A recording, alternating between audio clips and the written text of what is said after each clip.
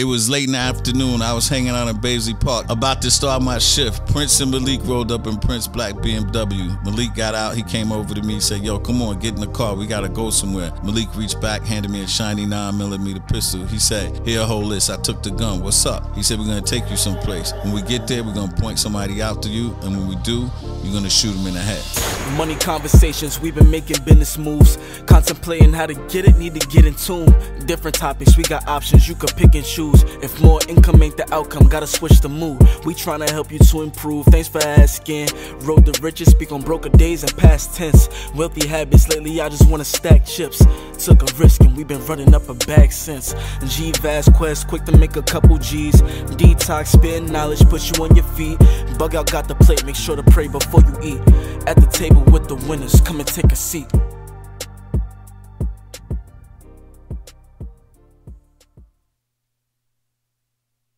Yo, what up? For the next episode of Thanks for Asking, we got a real good treat for y'all this time, boy. We got my man, Corey Pegues. He gonna tell a story. So, yo, Detox, yo, drop that shit, boy. Round of applause. Yo, Corey, what up, man? Yeah, what it's up? a pleasure you coming down in here, man, and doing us this honor. Yeah, just straight to it. Let's get straight to it, man. Yo, most dangerous thing. Yo, what's the most dangerous thing you seen on the force, man? I know you got a lot to talk about, but that was on my mind doing all this research and shit like that, man. Yo, the most violent thing I seen in the police department, I was a young cop, like in maybe 96, 95, where this dude was in a relationship with this woman. He was beating her really bad, like breaking her jaw and everything. He went to jail, got locked up, they had 3 kids. He came out of jail, she had an order of protection, she allowed him to come see the kids. And one of the kids told him, like, this guy been coming to see mommy, and he just flipped out. He cut his girl's head off. Wow. Wait. Cut her head off? Chopped her head off, put it on the bedroom, chopped off a 4-year-old. Wow. Oh, I think a 6-year-old, and a 9-year-old who called 911. You could hear the thumping on the floor, and he was trying to kill him. Then all of a sudden, the phone just went down. Yeah, so he got everybody. Yeah, for I the think most his name part. is Mark Timmons. I'll never forget that name. Wow. Yeah. That's crazy. Yeah. This dude was bugging, and then when the police busted into his room, busted the door down, he was sitting in the living room with 2 little slits, like he tried to kill himself on it. Right, it wasn't even no major shit going on, right? Like, yo, now you ready to kill? You can't live with yourself. But he said it was little slits. Ain't nothing like he's not even doing it to himself. You got these little shits, little bitch shit. Yeah. And you wanted to probably pop him at the time, right? Yeah, basically. man, punk. Yeah. That's a fact. That's crazy. The streets raised me. Because when I see the subtitle of my book, we'll get into The Street, the Law, 2 Worlds, 1 Man. So, like, that's why I love Jay-Z and Boo Boo, who grew up with 50 Cent. You know, them dudes hustle. Like, when you in these streets and you deep in these streets, you worrying about the police setting you up, your girl setting you up, your man setting you up. Shit, somebody offers your mom's $50,000, depending on what she doing, she might set you up. Right. So, like, it's crazy. So now I get out of all of that, and now, because everything is a hustle. You hustle in the street. I hustled, went to the army, hustled police department. Now I'm hustling books. Well, really TV right now. You know what I'm saying? Hollywood. So, like, I watch them dudes, man. It's everything is a hustle. You know, it's the foundation. You know, I remember I became a cop, and I would be on the wall all the time. You know, and you'll see cops outside. I'll be bugging. They be at the sidewalk, like the stores are here. They be at the sidewalk.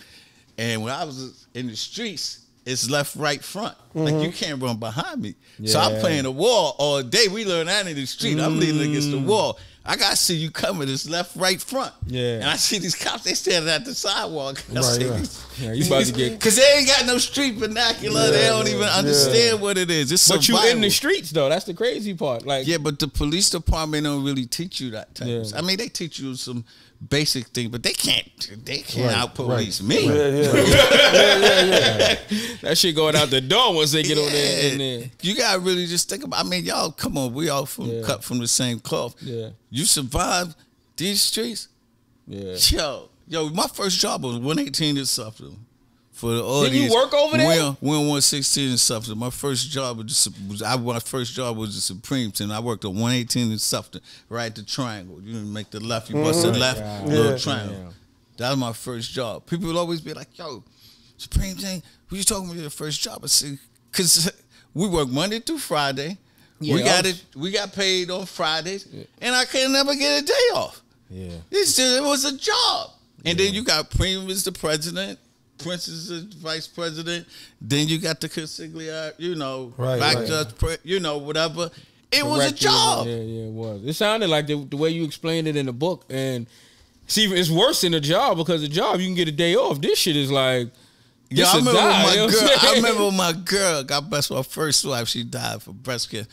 She was turning 16. I was like, yo, I take my girl out. I was going to take her to City Island, get a limo. You know how we do. It's like, nah. I say, yo, my girl turned 16. I can't take her out. It's like, nah, you ain't got nobody to cover. You got to work. God damn. Yeah, it was like that. Wow. So take me to the beginning, man. What was it like growing up in your household? Because you said you had your mother and father for a short time. Yeah. But just break that part down for me.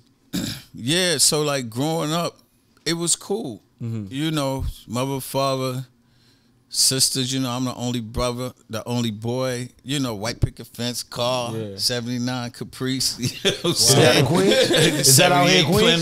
Plymouth. That's out here in Queens? In Queens, 198 in Murdoch. 198 in Murdoch. Yeah, on the north side. What was your mom's like? My mom's was loving. She was good. So my mother and my father is not educated. My grandmother was not educated. They was all from the South. My father was from Florida. My mother was from North Carolina. My mother was married previous. So like my first three sisters is with her husband, and then me and my little sister after with my father. But she was very loving.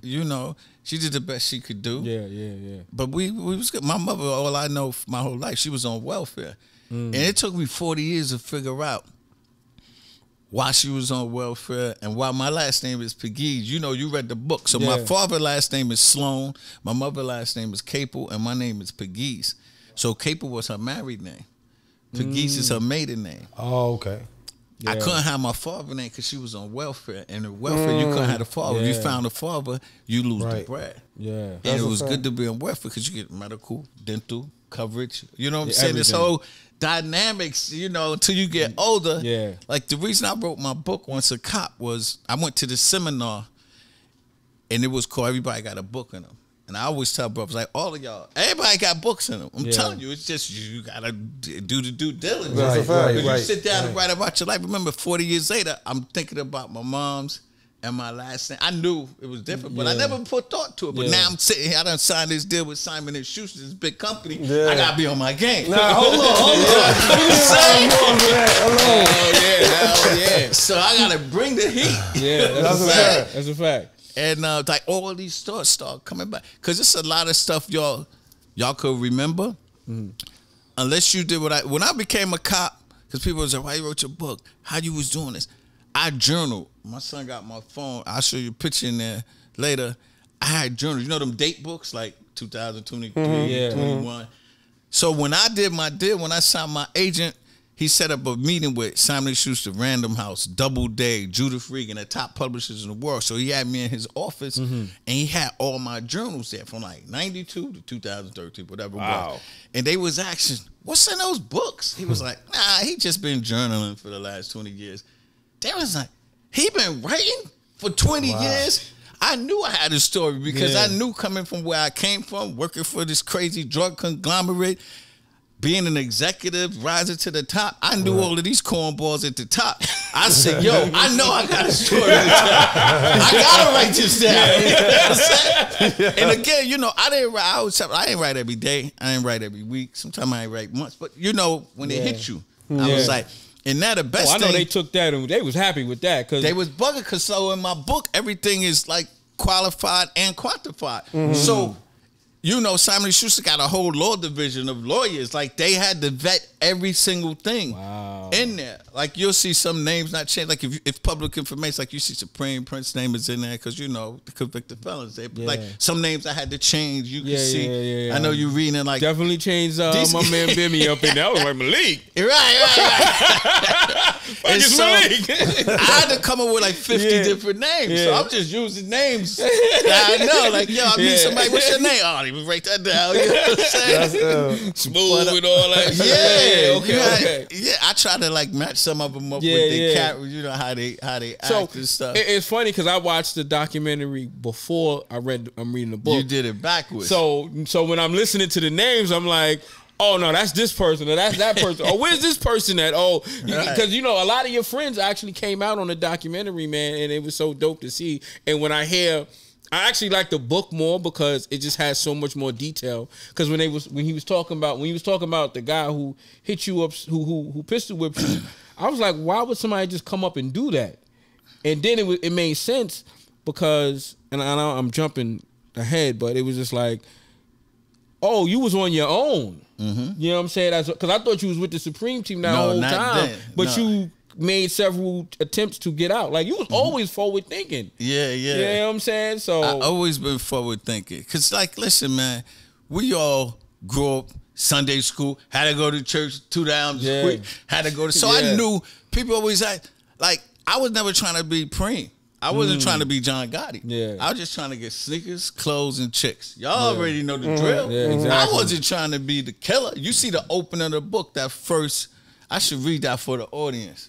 Let's read that first. So this is classic. It was late in the afternoon. I was hanging out in Baisley Park, chilling on one of the benches next to the handball court. You see, chilling. I had to bring back 80s talk. See that? You don't say chilling no more. Chilling. About to start my shift, Prince and Malik rolled up in Prince black BMW. Malik got out. He came over to me. He said, yo, come on, get in the car. We got to go somewhere. I jumped in the back. Malik gave in the front passenger seat, closed the door. Prince pulled off. As we drove, Malik reached back, handed me a shiny 9mm pistol. He said, here, hold this. I took the gun. What's up? He said, we're going to take you someplace. When we get there, we're going to point somebody out to you. And when we do, you're going to shoot him in the head. Woo! That's deep. Yeah. Word. And guess where that happened at? 112th and Sufton. Wow. Jamaican weed spot, pool hall. So you gotta fill us in, like how that pressure was of that like, moment right there. Right. For real, right. That pressure had to be crazy. How old was you anyway about this time? 15, 16. Oh my God. Yeah, I was like 16. And it's crazy. I put that there, like that's like to grab you. Of course. And you don't find out about that story till like page 265. You gotta keep reading and reading. The name of the chapter that story is on, once you get to it, it's called Please God, Please God. So you already know what it was. So I'm sitting there like, damn, I'm in the back of the car with this pistol like, if I don't kill this guy, guess who dies? You. Because it was notorious. I mean, y'all know. Yeah, it's not like made up stories. People was disappearing. It was real. Right. And so I'm like, damn, God, I'm in the back literally saying, God, please don't let this person be in there. Yeah. But you know, when they get to y'all see what happened. I'm here. You know what I'm saying? Yeah, right. It was crazy. But those things will happen. So, like, sometimes it's like a test case. Let's do this. Let's put them on the run. See if, because the next real joint, we know he a soldier. Yeah, yeah. You know what I'm saying? You just testing them.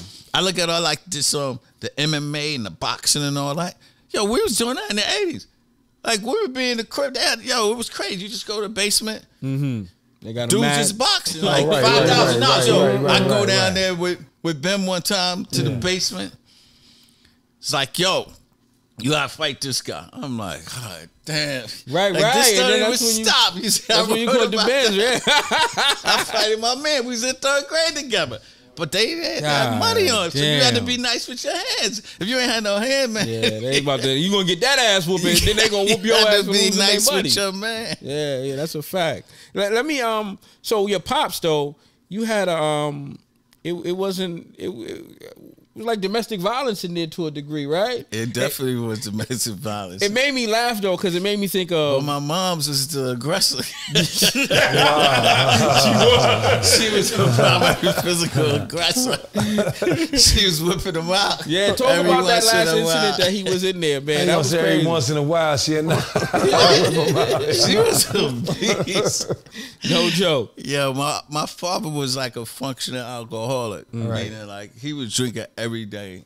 I mean, he went to work every single day. And he was just getting drunk. Like he would do like, I can remember my mom, like he pee in the bed. Like my mom's name was Eva. His name was Richard. He'd wake up knowing he peed in the bed. He'd be like, Eva, what the fuck are you doing? You peed in the bed? You peed in the bed? Oh, he blaming her. He blaming her. Yeah, he blaming her.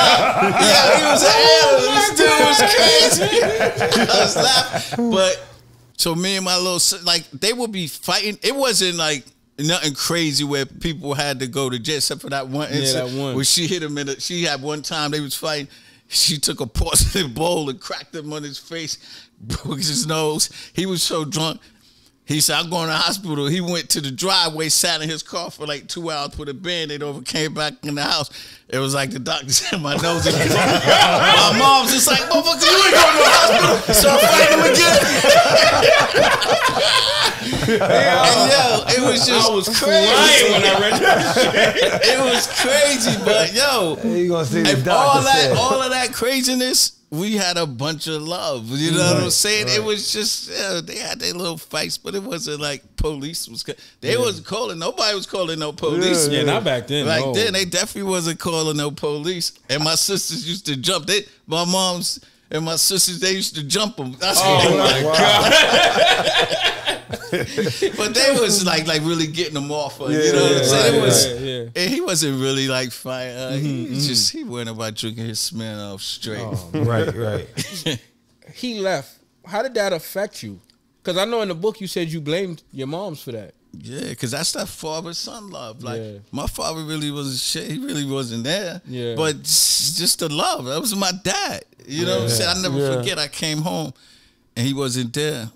And I was crying. And I was blaming her. Right. You know what I'm saying? Even though she wasn't really doing nothing. You know what I'm saying? Right. But that's just that. That's just the love, human emotions. You didn't have nobody else really to blame. Moms and pops. You didn't know nothing else. That's what you knew as love. That's all you knew. That was it. Do you think that made you, at that time, did you think that made you more angry being in the streets and stuff like that? Nah, not really. Yo, for me, let me tell you, my whole life been a pivot, man.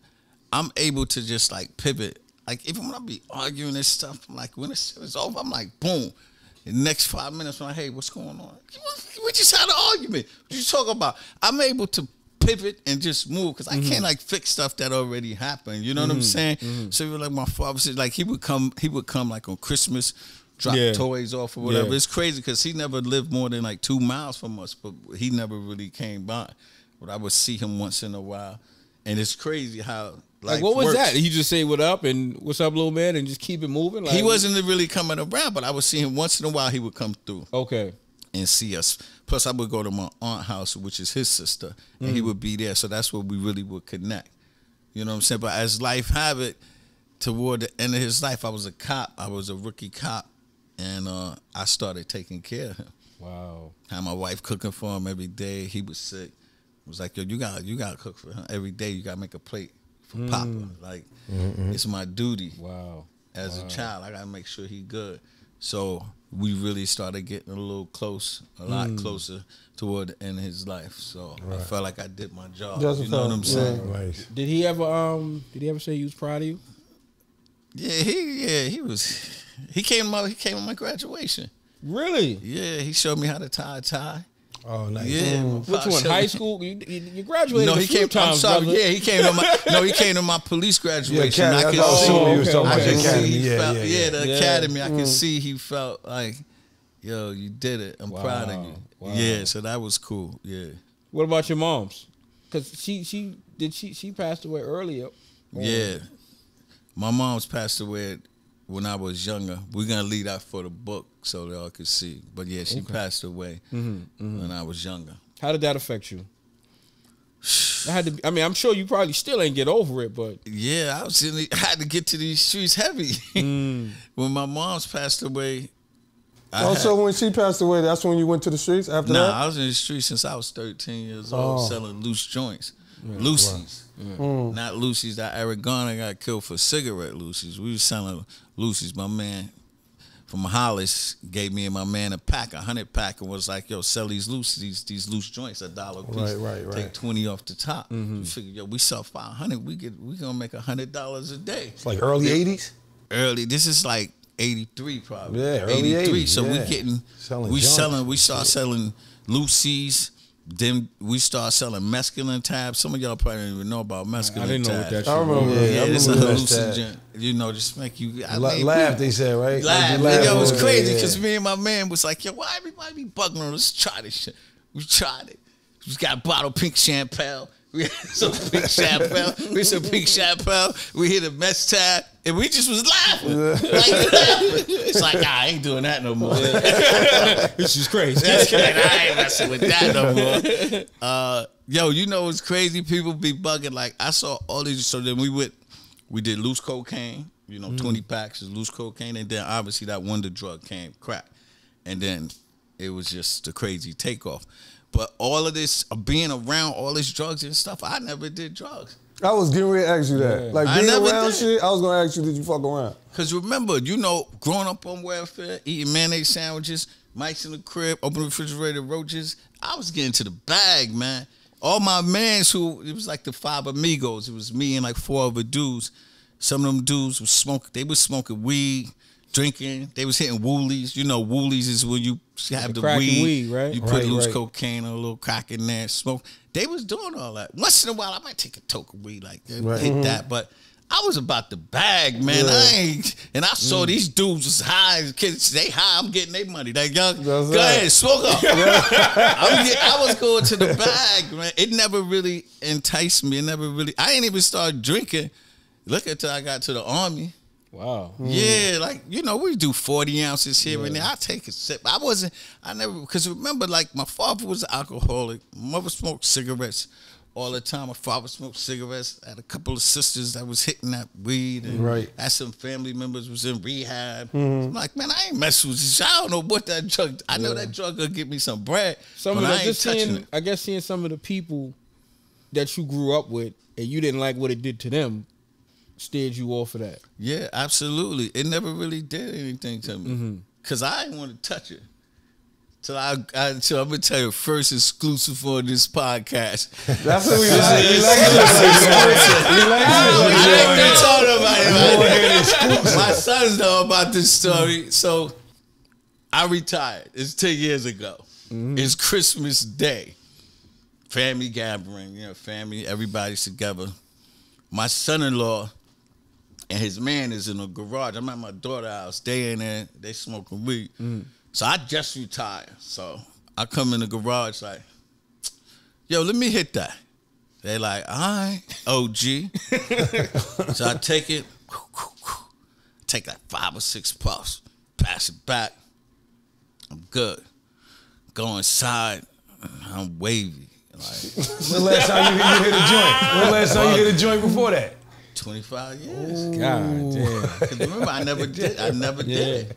Because remember, I'm in the police, I'm in the army, you can't do none of that. So I'm like, tell my son, Starborn right here, he's like 15. I was teaching him to drive a couple of times. He drove. I was like, yo, let's go. My daughter, Corey, is like 1 year old maybe. I'm like, we gotta go. Now, mind you, I live maybe a mile and a half from my daughter's house. We get in the car, driving. I'm at a stop sign for like 10 minutes. My son, I did that before. Right? yeah, my son is like, Dad, you okay? I'm like, yo, I wait for the car. He said, Dad, there's no cars moving. There's no cars moving. There's nobody coming. You can't. Say, yo, we finally make it to the crib. Finally, probably about 35 minutes. We make it from a 5-minute drive to 35 minutes. Oh, my God. And I get home, I'm like seeing pink elephants in the car. Oh, shit. I tell Star, I was like, yo, call 911. Now I'm bugging all the way. Yo, ambulance come. You know, we live in the suburbia. Neighbors is out. They take me out on a gurney. I'm waiting. Like, I'm seeing pink elephants. I'm like, yo, what's going on? Get to the hospital. Yo, my son-in-law come up. He's the ambulance. Like, yo, he thinking he killed his wife. Oh, get to the man. hospital. They taking blood. They shooting me. Star at the foot of the bed. He all emotional, and I'm just bugging. Doctors hit me. So like, wife come to the hospital. She come in, look like this motherfucker. Like Christmas night, really? Oh, man. So I'm just bugging. Doc, like 5 hours later, you know, they taking tests from the doc. So you know when you're high, it's off. It's off. Yeah. So I'm back. Doctors come in, they about to hit me with a needle. I was like, yo, Doc, I gotta talk to you. I gotta tell you something. He was like, well, I said, yo, I smoke some weed. He was like, we kind of knew. But you wasn't saying anything, so we had to like go through the motions. Yeah. Crazy. I haven't touched it since. Pink elephants? No, thank you. this new weed. Yeah, y'all I'll put can that have down. it. I don't want none of that. That's crazy. I don't pink even want to elephants sell down. that. Y'all can have all of that. Crazy. Potency next level out here, Yeah, man. my son-in-law was like, you know, it's usually what? Puff, puff, pass. Yeah. He said they were standing like, yo, OG. He said you took like 6 or 7 puffs. They was like, we thought you was like, yo, he the man.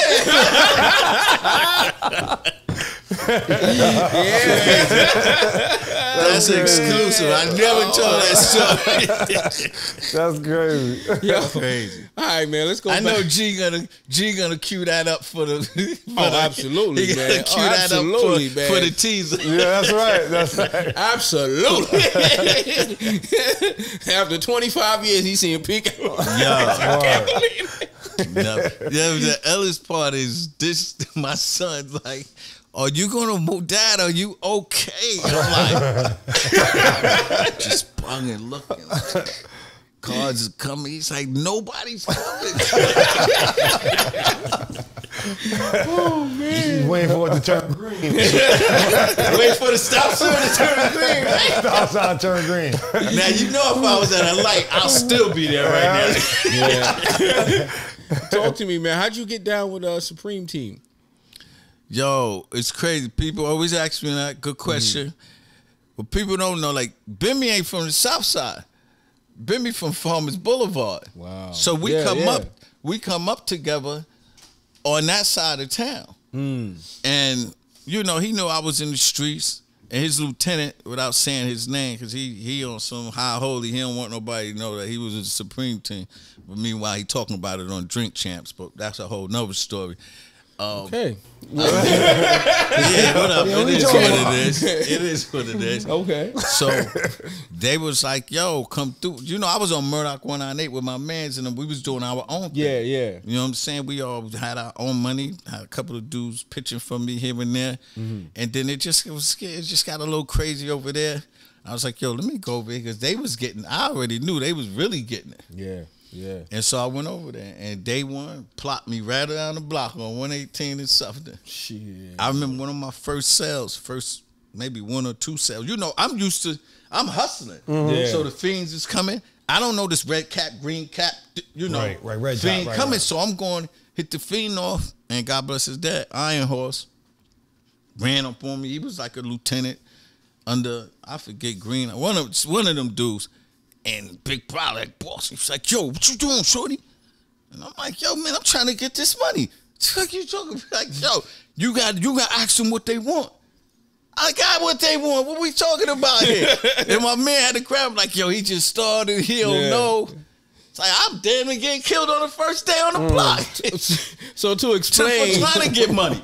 That's crazy. I think the Supreme team, they had like a methodology on how they, like an organized way of how they sold crack, where certain lieutenants had certain color caps and stuff like that. Yeah. And you had a certain cap. So when they was on the block, the fiends or the drug users, I don't want to say crackheads no more. Right.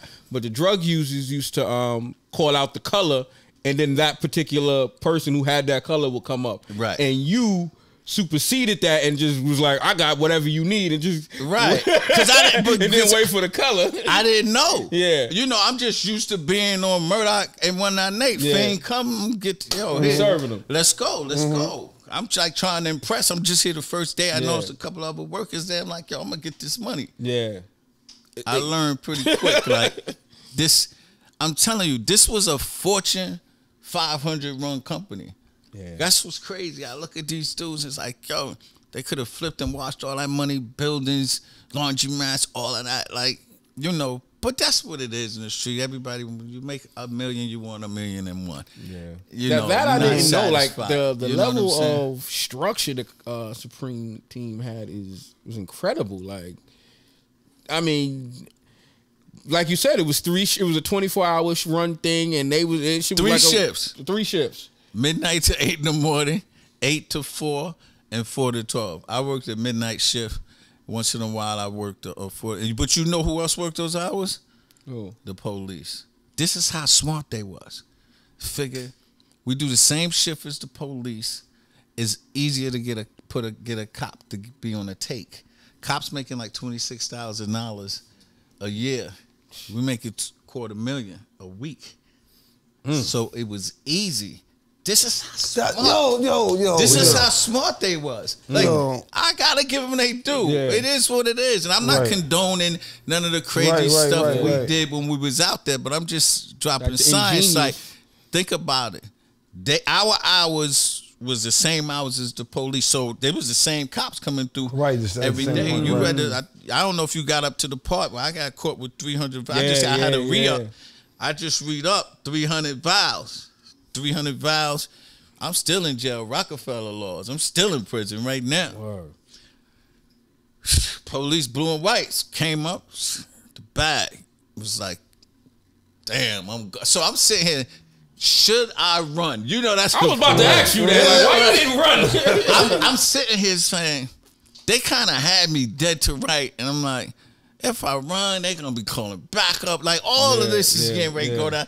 But I know we got bread to get me out of jail. You know what I'm saying? So, dude took the bag, threw the bag back, and was like, tell your boss I did him a favor. I'm saying, so you know, we cool. So I'm like, all right, whatever.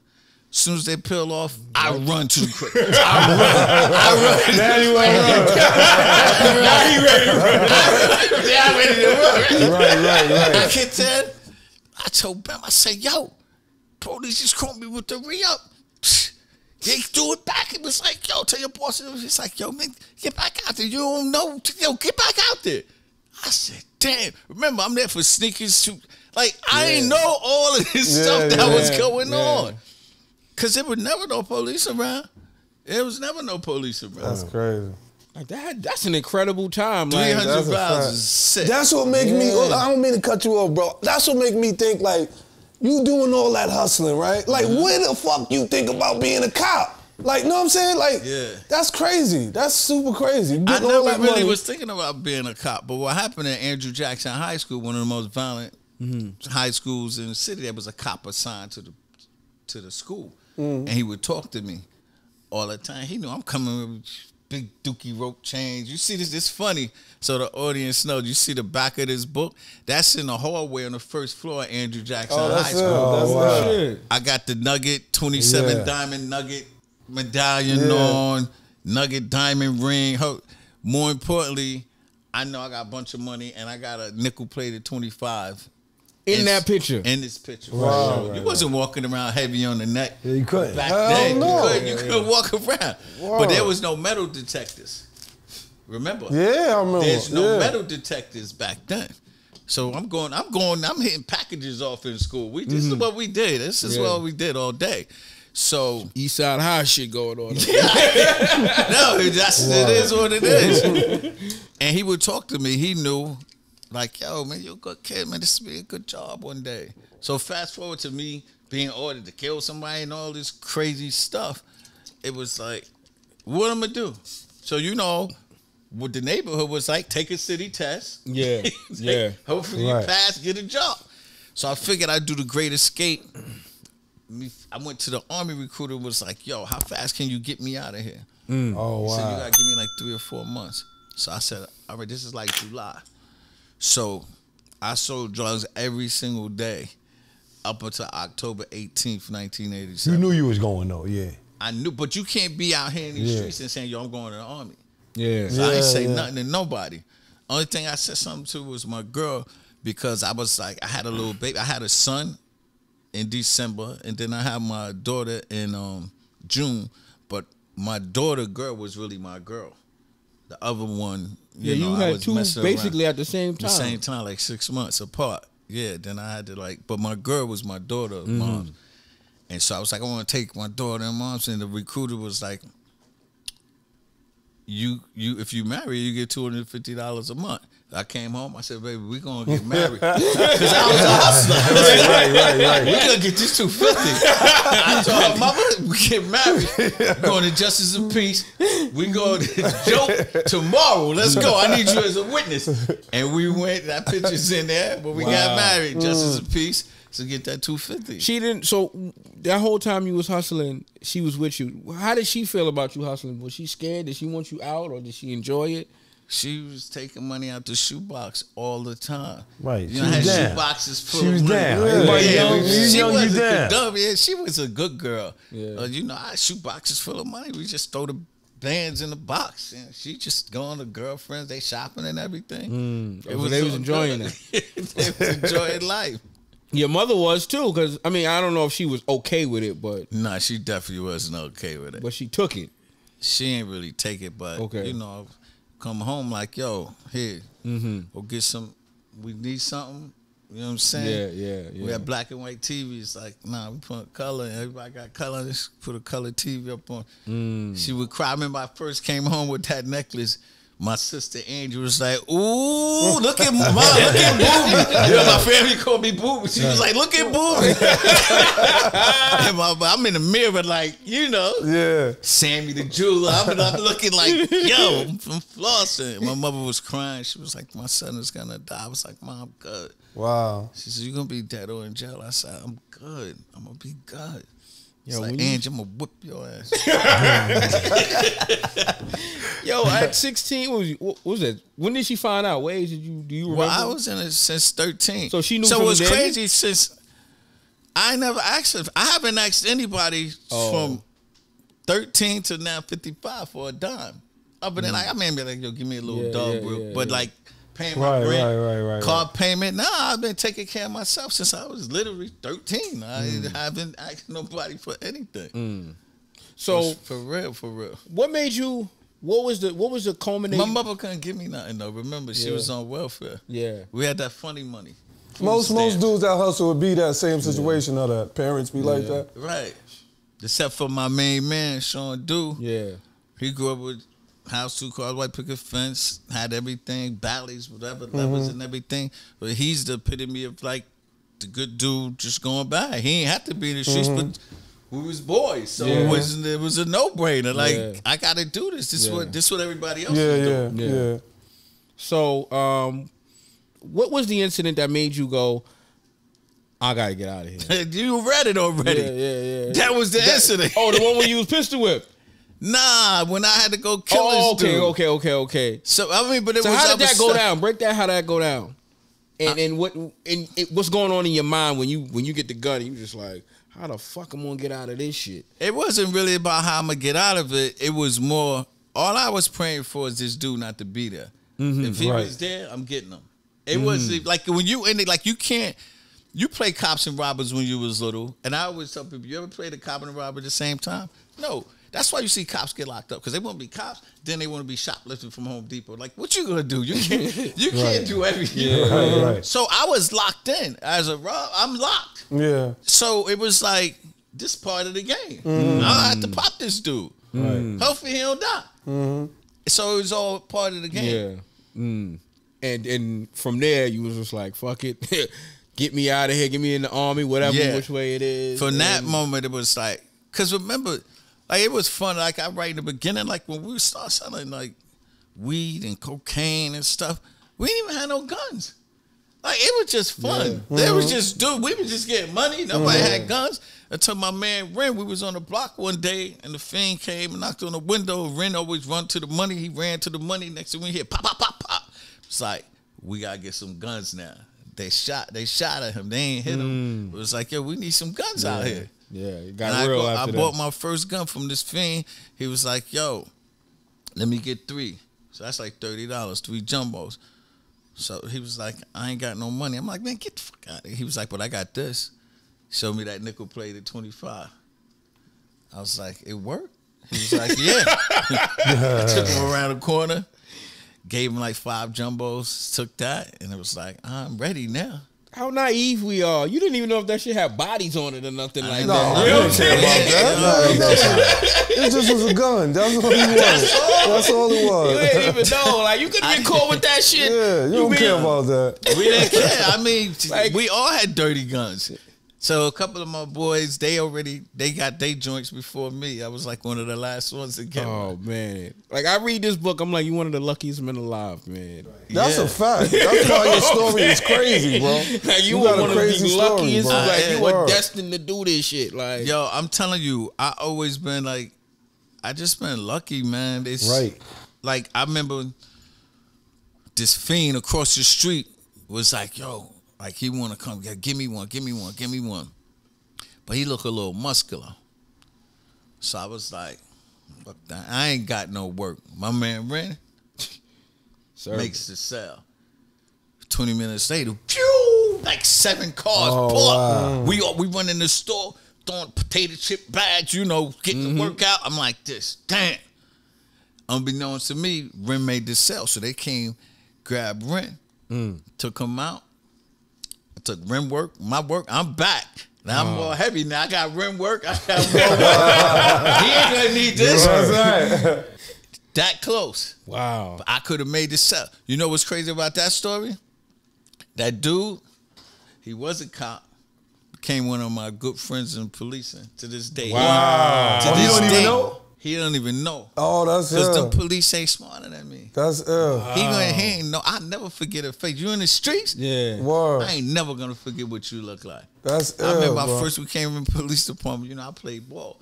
So I played on a police basketball team. And I was playing with him and I was like, oh shit, I'm done. This dude ain't know none. He ain't know none. Wow. He ain't have a clue. Remember this one white sergeant, he was like, you look familiar. You from Queens? I was like, yeah. He said, Southside? I said, yeah. He said, yo, I took down Benny, I took down Prince. They all know me.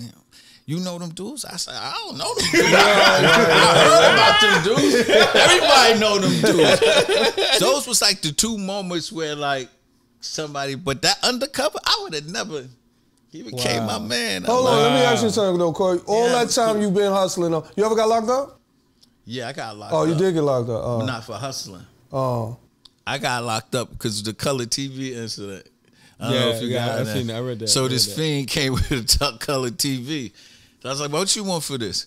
It was like 4 or 5 jumbos. I was like, all right, here, take it.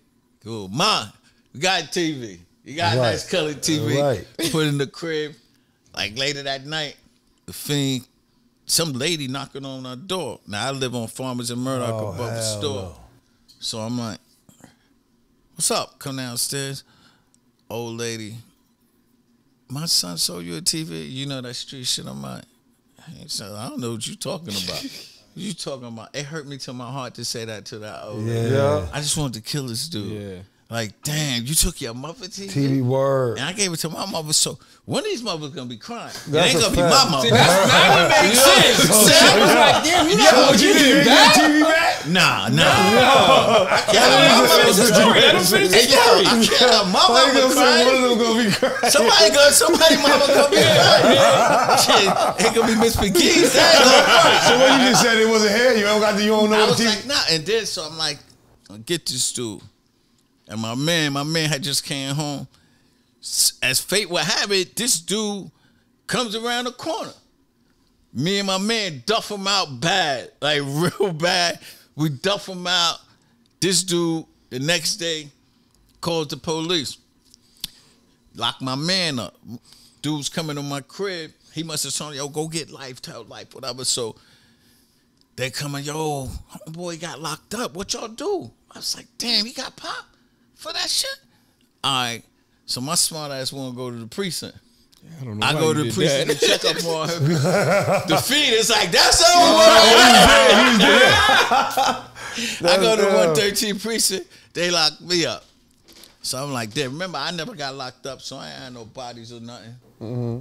And so they are me.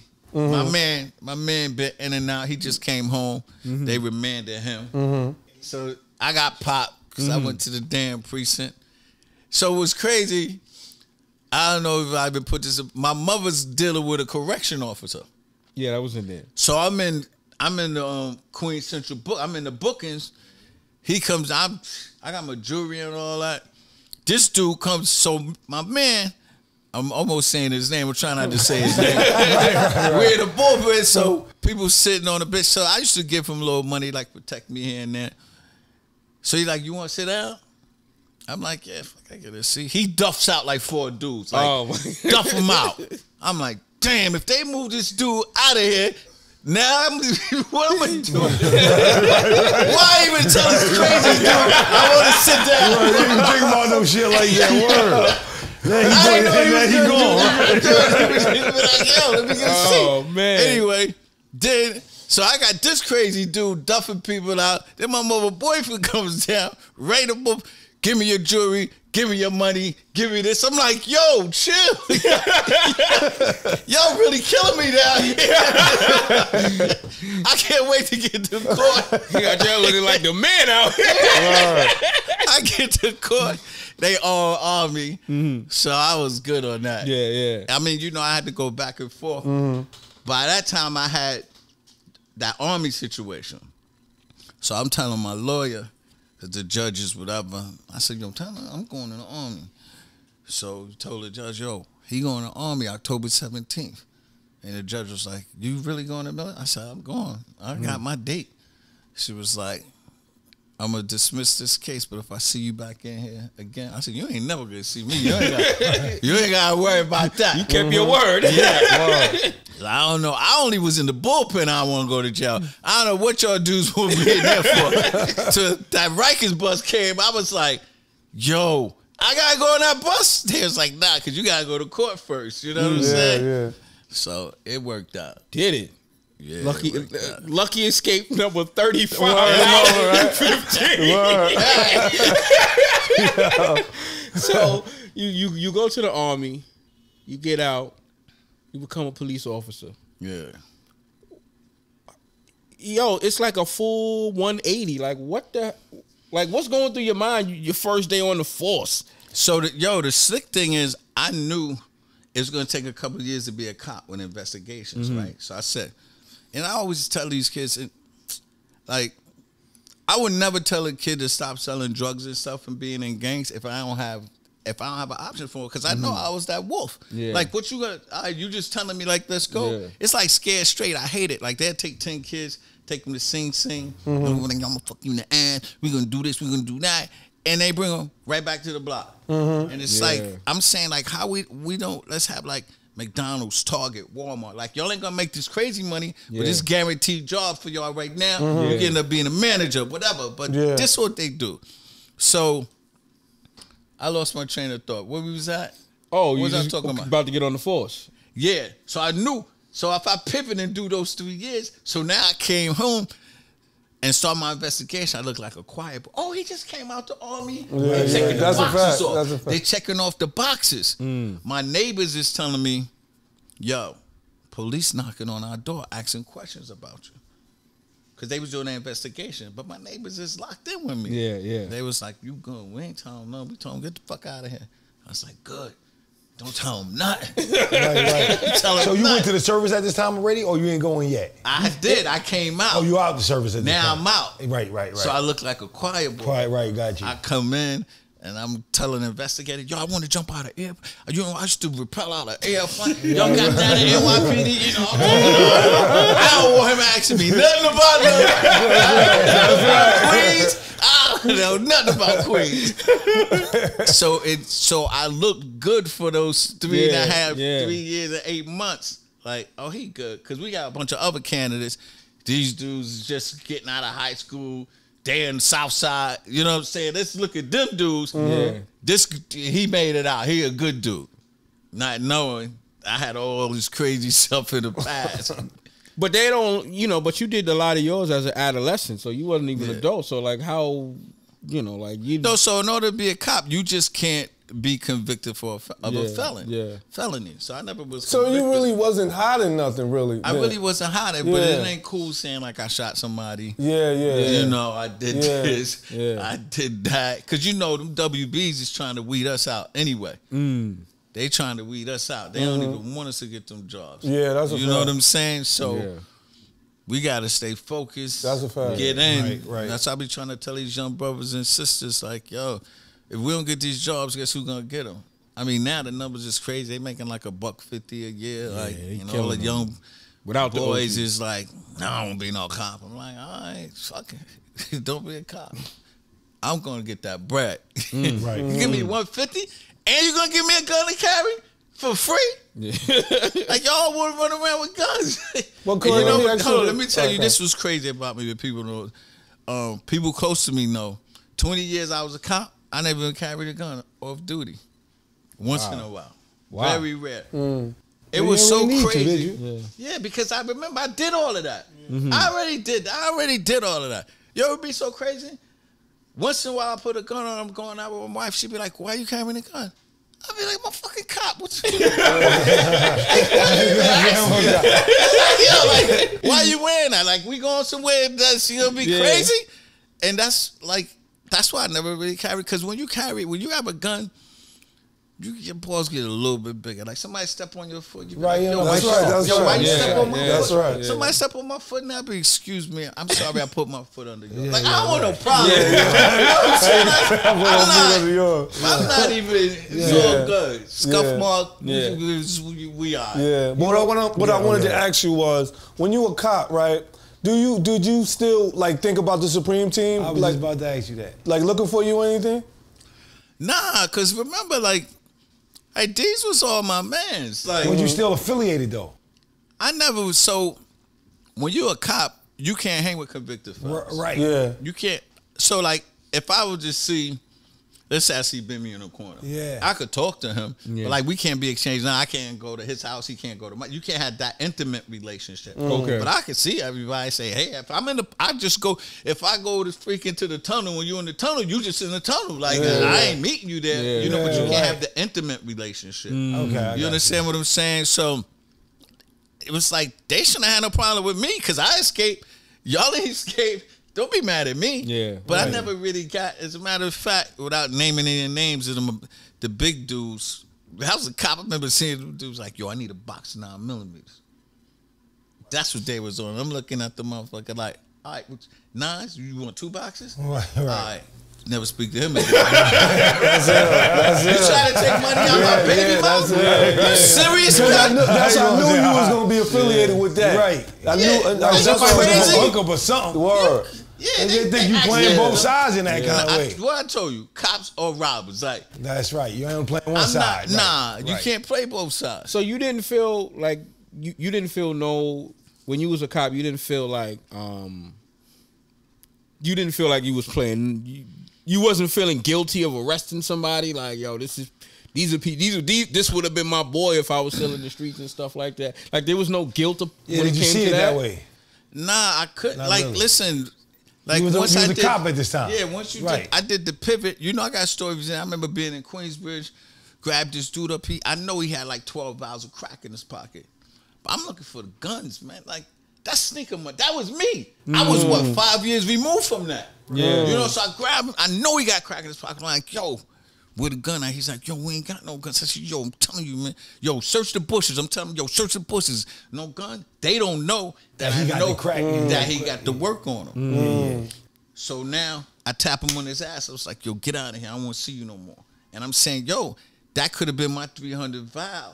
Yeah. Right. Like I just gave him that play. Yeah. You know what I'm saying? Like that little sneaker money, he ain't no bricks. Yeah. I already know what he was doing. You probably the only nigga I know that could say you did both sides, bro. Word. That's like that. ill. You got a hell of a story. There's a bro. lot of people who did both sides, but probably not as not as bold as not you as intimate as I did it. And but you was all in on both sides. Yeah, that's what I mean. Like, You was all in. Like when you was in on that Reed? side, you put it down, B. And then when in. you was on this side, you went all the way to the top. If you know what I'm saying? Yeah, but that's the only way to go. And I'm trying to go to Hollywood. So any of y'all producers out there.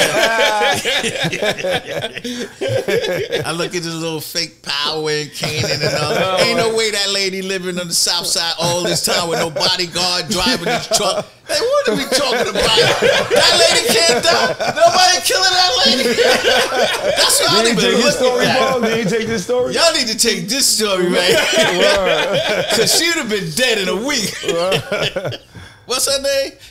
Rock. We talking about Rock. She just running around Southside, just killing people and everything with no back. She shooting at the mob and everything. Word. That's why I can't watch none of this. really. I can't really watch it. It's and it was supposed to take place in your time too. Right. Word. And this is what I'm saying. She would have never lived all of this time. It's impossible. Yeah, that's why they need people like you I to mean, consult even some shit Preem like Team that. had, you know, we advisor. had security vans. You know what I'm saying? Even Preem Team had security vans. Yeah, I remember the time when you was talking about the guy who had stuck the Uzi in front with one of your boys, and then you went and told Prince, excuse me, not Supreme.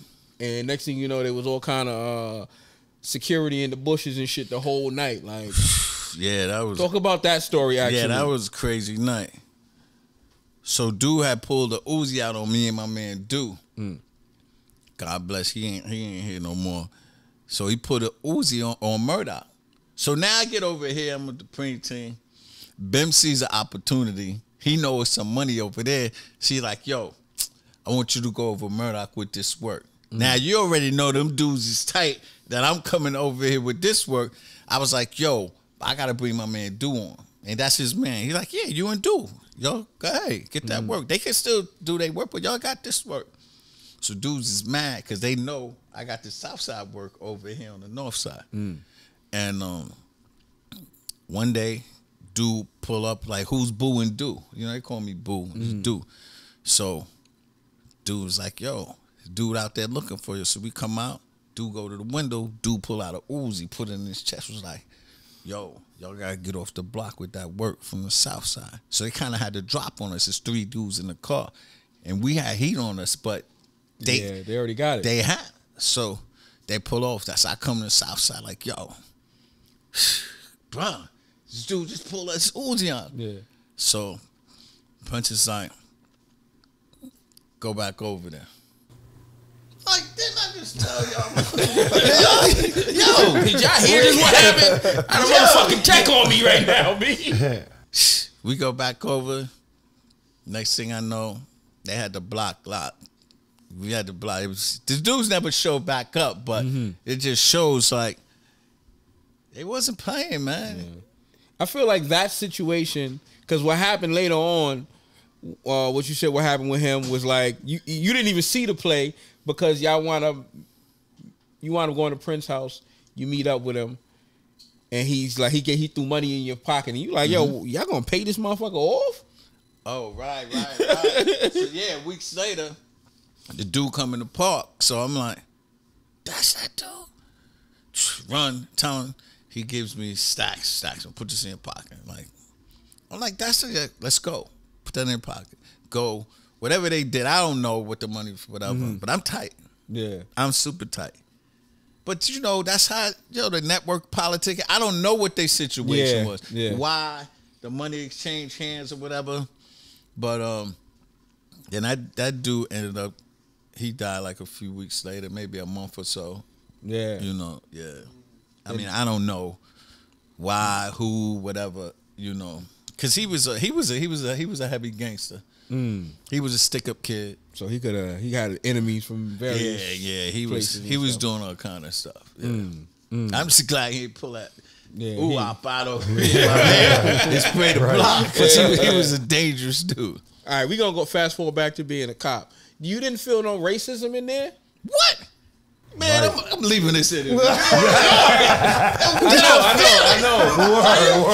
I never heard you talk about it though. What? Really? Let me tell you, police. I never heard you. Nobody's asked you about that shit. They just saying. I never heard you talk about the racism. Predominantly male, white dominated, racist society.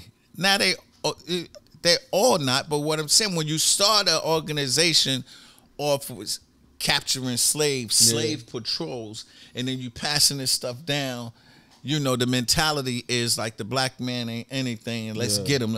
Yeah. You know, but I always stood on, what they say, 10 toes? Right. I always, from the beginning, they ain't play with me. They thought I was crazy. It was like, yo, I never do that black-white joke. I don't do that. Why the chicken cross the road? Don't play none of that shit with me. Because when I leave here, y'all going to be talking about me. So I'm not even going to play. I ain't going to be talking about Greg. I ain't talking about you. Like, I was like that. So they used to be like, yo, this dude is different. I remember, so every precinct has what they call a club meeting once a month. These cops get together, go to a bar drinking. So I went one time. I went to one meeting. And I was like, I gotta get the fuck out of here. Cause I'm gonna end up shooting one of these motherfuckers. Y'all over there talking like black jokes and all of that. Yeah, but then you got any the other brothers. blacks over there? How many other? Yeah, you got. So I was in the 114 precinct. It was over 400 cops. It was only 35 blacks. Wow. But you know, some of these Negroes, these was like Negroes. Like, no, I'm not playing. I don't play that. I'm not, because like 1976, when my mother made me and my little sister watch that 5-part series called Roots, I was affected from that day. Like, nah, y'all ain't gonna treat me, you know, no less. You understand what I'm saying? So I had my foot on their neck all the time. I ain't play with them at all. They knew. Nah, they ain't really. You know, so but when you take that stance, you gotta understand eating lunch by yourself. Nobody wants to work with you. Right. I didn't care, cold, man. No, it was good with me. I don't want to be with. I don't want to be with none of them anyway. I ain't like y'all anyway. I don't want to be around it. You know, everybody fake love. I don't do the fake love. I can't do it. But that's what I'm saying. Like, that's why it's like it almost feels like you living a double life in that thing, because it's like you just here for the job. You're not really here for the socialization or none of that stuff. And you didn't feel indoctrinated and stuff like that. You know what I'm saying? Nah, I don't want to go on their little chicken run trips and all that. They do little bus trips. They used to do little bus trips to Atlantic City and all that. They're like, yo, Pegues is not a team player. He don't want to go. You don't want to play a softball game? Nah, I don't want to play. Nah, I'll be like, hit somebody in the head with a bat. I don't want to be around none of this crazy. I don't want to play with them. So how was when you put cops, guns, and drinking together, y'all don't even understand. You know, it's this, what you call it, blue wall. Yeah. You know, it's a subculture within the culture. Right. It's crazy. Right. Y'all don't understand how crazy it is. No, I didn't want to even be around them because I'm gonna hurt somebody. Like, don't play with me. Plus, I'm trying to. My baby's gotta eat. So I ain't putting my life, my job on the line, messing with y'all crazies. Yeah. I remember one time, me and my partner pulled somebody over. I think what it was like 30,000 in the back, whatever it was. He had a black duffel bag in the back. I'm on the driver's side. I'm like, yo, what's in that bag? He's like, I don't know what you talking about. Ain't nothing in that bag. That's your bag. I said, yo, bro, what's in the bag? That's your bag. That ain't my bag. I opened up the bag, show my partner. My partner look over the car like the hood, look at me like, jackpot. I was like, yo, get out the car. Cuff him. Bring him to the precinct. Vouching that money. My partner's like, yo, I'm doing the math saying, yo, 30,000, we busted down 15 apiece. We making 35,000. We got $1 million job in 20 years. And this shit might be a setup. Man, get the fuck out of here, man. That car probably had cameras on because they used to do stings like that. And I know they wasn't feeling me. I'm coming here. So they might have set you up like that. Right? Cornrows and all that. They didn't want me to have tattoos on my neck. I said, man, I knew I pivoted then. Right. For that bread, because that bread was looking good. I was broke. But I was like, yo, nah. Good thing you was thinking, though. Good thing you was thinking, bro. Yo, I wait, because like cops can't even take free food. Like, I forget what about donuts? I see them get donuts all the time. I know. So this is the thing. Y'all get I donuts forget all what the the time. dollar amount is. You can't take more than like $10, $5, Oh, whatever it is. $5, right? $10, something like that. So I was so scared that they would set me up. Like I would go to the store. You know, store owners kind of like cops. They do. So you come get a hero, be like $5. They throw it back to you. I used to be like, nah, I said, I'm gonna give you a $5. Give me back $5. We gotta have a monetary exchange. right. Like, you know what I'm saying? Now, if you gave me back $5, I ain't counting. I don't know what he gave me. That's a fact. I'm not taking nothing without a monetary exchange. Give me 4 quarters. Give me something back. Yeah. I was too scared. And that's how, I made it through. And internal affairs, they used to follow me and everything. I remember I got called for investigation. So you're hanging with a convicted felon. They said his name, my man from Rochdale. They said he had your business cards. And they got me. And I'm like, yeah, that's my man. I gave out 3,000 business cards. Like, but do you know his sister's a cop? Like, why y'all ain't calling his sister in and asking, why was you with him on Thanksgiving dinner? Like, come on, man, with this bullshit. Like, y'all just trying it. I was so clean. I knew they was following me and all kind. And I used to tell them, like, y'all wasting y'all time. You got cops doing some real shit. Leave me. I'm good. I did the pivot. I'm not going back to none of that nonsense no more. How did they do all that investigation and still didn't find none of that shit from the past? Like, that's crazy part to me. So, after 2 years, you're a tenured cop. So after 2 years, I'm on. Yeah. So now y'all find something, that's your business. I'm already on. You know what I'm saying? But find what? So what if, let's say, I say I ain't do it. I just made it up. As I always say, like my book, tomorrow I say, all that stuff is fake. Like, you can't even prove none of it. Right. So what we talking about here? Unless it's a murder, which I've never admitted to, seeing or being a part of, that's the one with no statute of limitations. You understand what I'm saying? All this other little robbery, you shot somebody and grazed them and all. Like, nah, all that shit over. Yeah, that's 25 years old, 30 years old. Yeah. You know what I'm saying? But again, remember, like you said, I wasn't convicted. So even if you knew That's I right. did That's a fact. all of that stuff. Yeah, you didn't have nothing on you. I had no The conviction. ill shit is the perception is ill. That's why listening to your story, my whole perception changed about you, bro. I ain't gonna lie. I'm thinking like, It was like, this y'all dude bringing was- this punk ass cop. Yeah. I'm just thinking about the dirt. I'm talking about the dirt. Like, you know what I'm saying? That's ill. That's ill. That's ill. This punk cop in. Let me ask you this though. Let me ask you this. You ever had a black partner? Because I always see 2 whites. I rarely see 2 blacks. You never had they never paired you up with another brother. No, it wasn't really that. Like the numbers just didn't work. So like I worked on the 4 to 12. It might have been like 6 black cops, but then we got 3 different like ABC squad. So it might have been like 2 of us. And once in a while, I worked with a. I've never seen two black cars. I mean, 2 black D's driving around and nothing like that. Very so rare. Like I worked in Harlem. You see shit Harlem like that? is heavy with black Cops. cops. Brooklyn. You know, I was. They never tried to get you to do narcs and stuff like that? Of course they did. They asked me. I was a cop in 114, working in Queensbridge for 3 years as an undercover. The sergeant came and was like, "Hey, guy, you really look good. We would love for you to come." I said, "You trying to kill me? You gonna tell me you want me to go to Queensbridge as an undercover and buy some fucking drugs? I've been working for 3 years. Like they not gonna know the fuck I am." That's a fact. I said, "How do I do it? You a sergeant?" So yeah, I said, "How I do it?" He said, "Nah, you gotta study, take a test." I said, "I know to read." That's the shit I want. You give out orders. That's the shit I want to do. Cause they ain't want me to do that. Then I rose to, Yeah, because you were the highest rank. I think you passed rank. You was like the deputy inspector. Yeah, I was deputy like inspector. Yeah. I don't know what the titles and how high that that's up really there. means and stuff like that. It's like the second rank of executive, and then it's inspector, then chief. Yeah. Jesus. So How do you get to that with your attitude towards the force and the people within the force? And the people who don't like you Yeah, already. that's what I'm saying. Yeah. I'm a fucking hustler. Right. That I know. Yeah.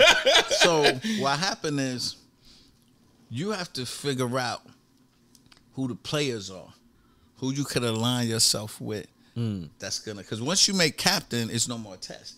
Now you gotta do what they call discretionary promotions. So I said, I pegged out like 2 or 3 dudes. They was all white. I said, they gonna be my friends. Right. I lined myself up. They ended up being really nice guys. Actually, one of them funeral is Monday. He was the chief of department, the highest ranking uniform member. He was, we call him rabbis. He was like my rabbi. He was a good dude, real good dude. Because they all ain't bad. Right. He was a good dude. He knew I was a little crazy. He was like, Corey, you got to cut your cornrows off. What are we going to do with you? You got to cut your cornrows off. You know, they trying to make me do the part. Make me. How long you had them? We got to slap this motherfucker. This don't represent this don't represent the department type thing. Exactly. Because I just was different. The walk, the talk, the slang, everything was like dudes coming in, cuffs and what. I'm like, son, you good? What's wrong? They like, what are you saying to him? What are you saying to him? That's just the lingo of the streets. Calm down. Be easy. They be like, yo, son, even though you do. Be like 45-year-old cop. I ain't your fucking son. I'm like, Sarge, chill. He's not calling you his son. Right. That's how they talk to each other. So I was connected. But I would have been a good undercover, but I ain't want none of that. I just came from that life. I don't want to be. I didn't want to do none of that. And I have friends that was undercovers. I had boys that was undercover, and they started seeing me going through the ranks. They was like, we could do that. I said, yeah, we could do that. Y'all motherfuckers running around here buying drugs.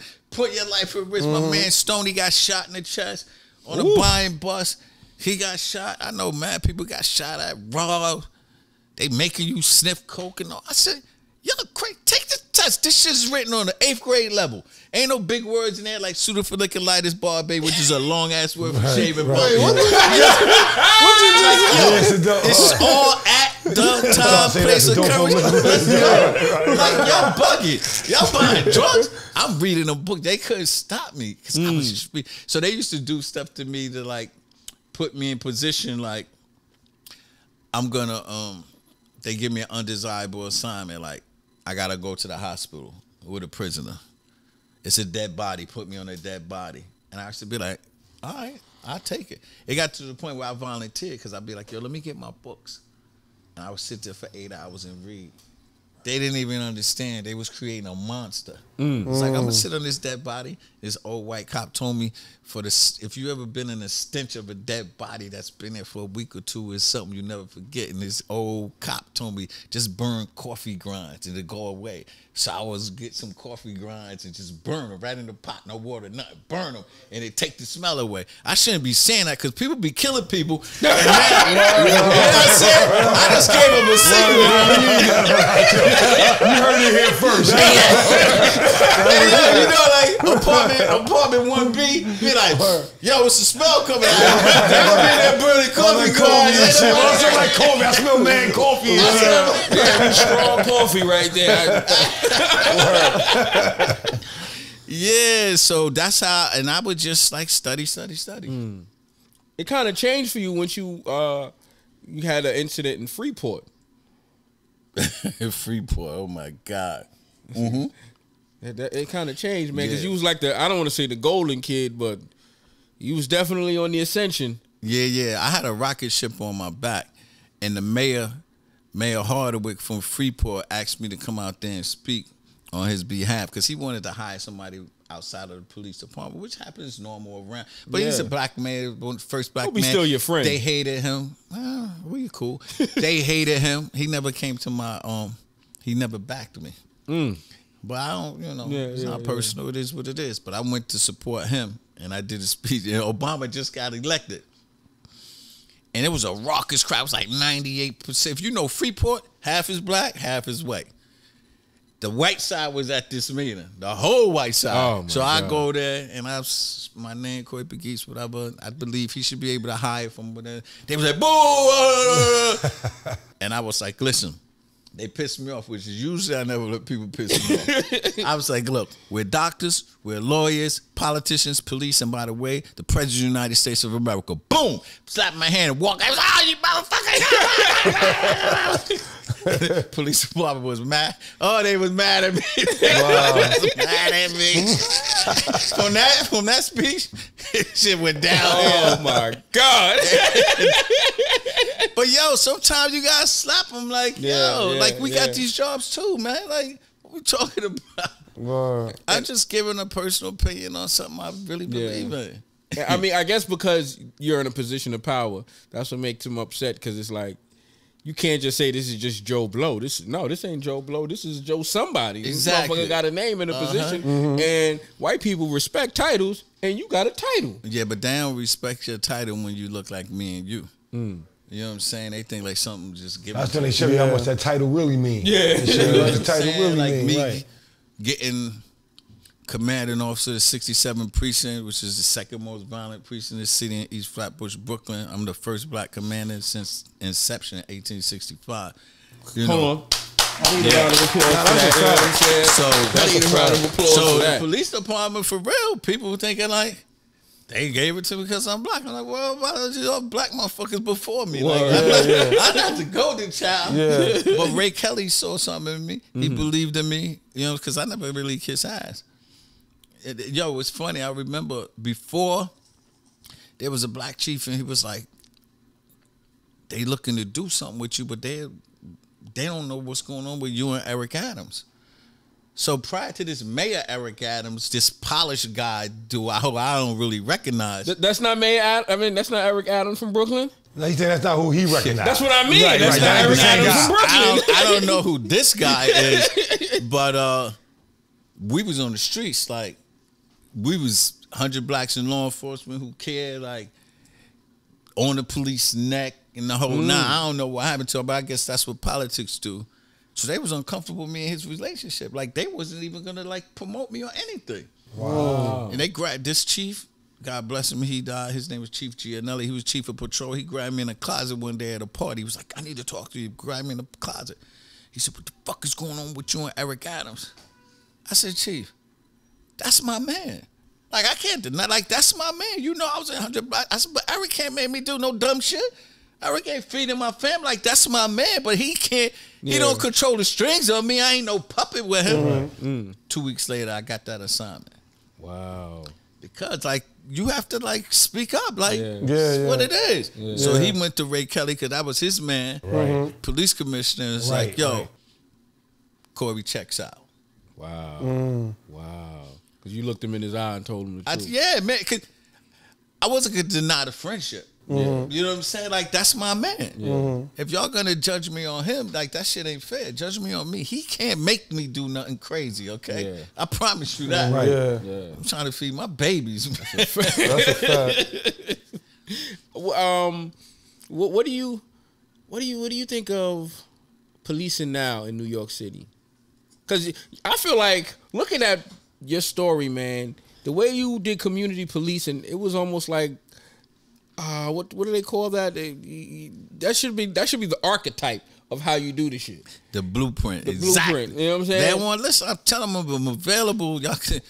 I can't help it for free. It's true though, because you not only was you there, but it looked like you really connected with the community. Listen, I had no chance but to connect with the community because my babies, look at my babies, is black and brown. So how I'm gonna go to work? Like, this is what I hate with black cops. Y'all, you want to see some Negroes? Get in a room full of black cops. It'll blow your mind. These Negroes are out of control. They fall right in line with the bullshit. And I never was a part of it. And I be looking at them like, you serious? You really acting like this? You crazy? Like, I'm gonna make sure my baby. I'm not gonna break the law or anything. You know, the dude with the crack in his pocket. Should I have done it? Maybe. Was I wrong? I don't know. So, but it sounded, you know what like I'm saying? But I'm gonna get an opportunity. Now, if he had a gun, I'm telling you, I would have locked him up. If he had a gun, he had 10 pounds of crack. Like, I don't even know if this shit was personal use. Whatever. Like, have a nice It wasn't day. enough. You know, waste your time doing all that paperwork. Exactly. Was you aware that that's because? But you gotta live for something or die for nothing. Right.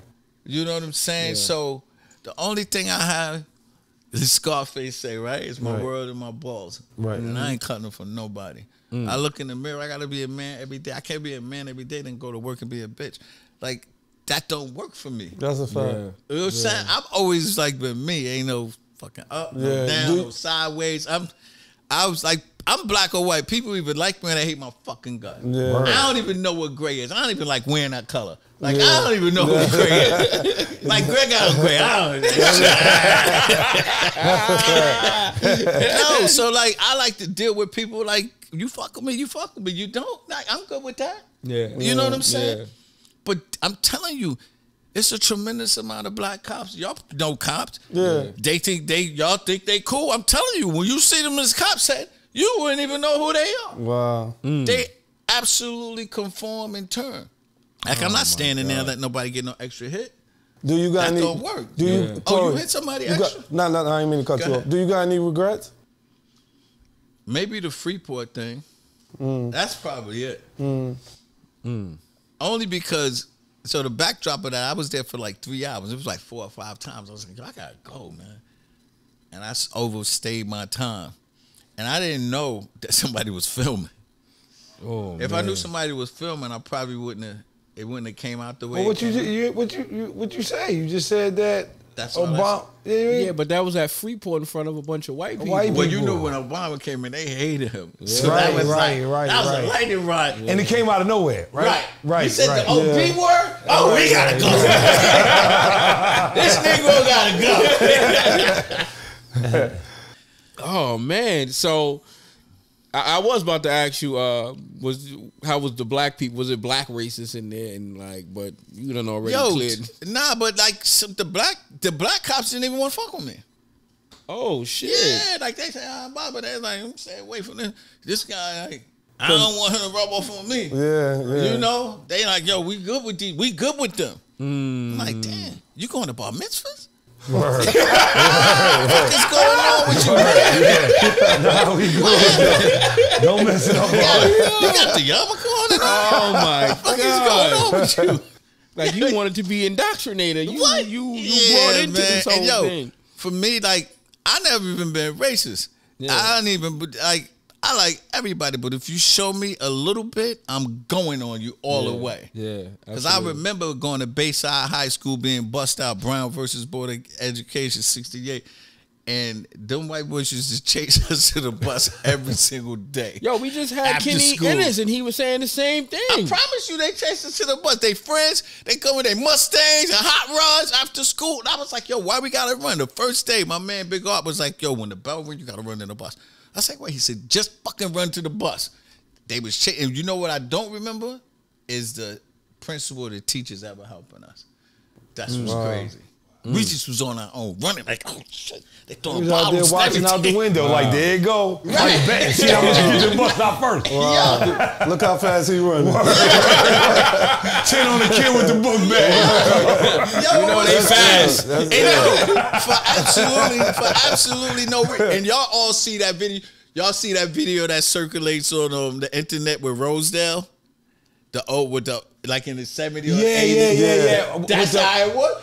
But that was only in the 70s? It was like the late 70s or early 80s. Damn, was that racist over there in Rosedale like that? It was all white. Yeah. But that was just in the that was all white. Wow. Yeah. That's how I had to run into them. They was chasing me to the bus in Bayside. Howard Beach was like that. Hell yeah. Howard Beach was like that. Then that's where Yusuf Hawkins was? Griffin. Or was that Griffin. Yusuf Hawkins is Brooklyn. Oh, Brooklyn. Yeah. Wasn't there something that happened in Howard Beach? Oh, Griffin. Okay. Yeah. Griffin. That was actually Bensonhurst, I think, over there. Yeah. Bensonhurst was the same way. I didn't even come out here at that time yet. Yo, it was crazy, but I'm telling you, man, you want to see some Negroes? You go to a police function with a bunch of black cops. Right. And white cops, you're just gonna lose. Blow your mind. Shocking. They start talking funny and everything. I'm like, they get that Kanye voice. I'm like, yo, what you tell me? Where the knowledge? What happened? Turn you back, man. What happened? Like, that's you? Word.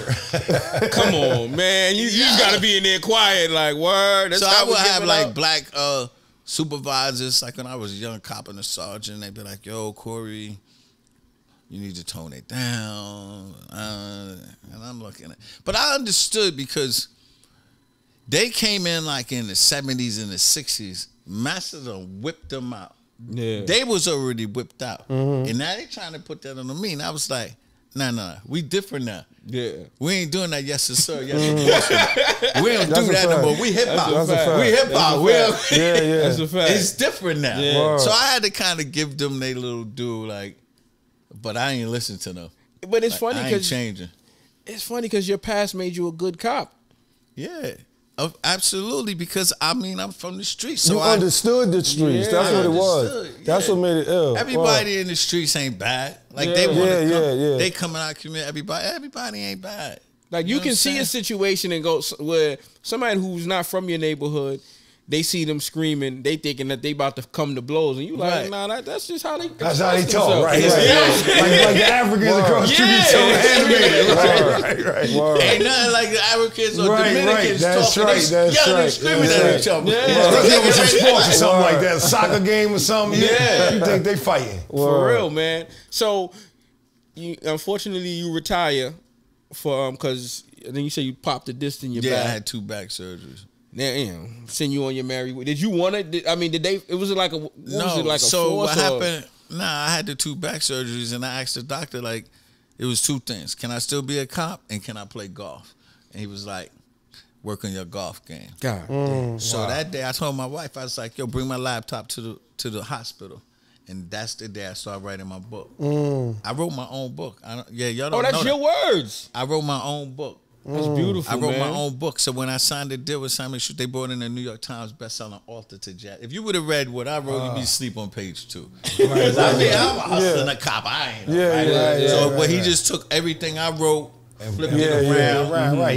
He made it interesting. Like you see that first opening I read, I would have never done that. Because that's like 25 years. You know, I'm starting in 1968. I was born. Today is 2000, whatever. You know. So it worked out.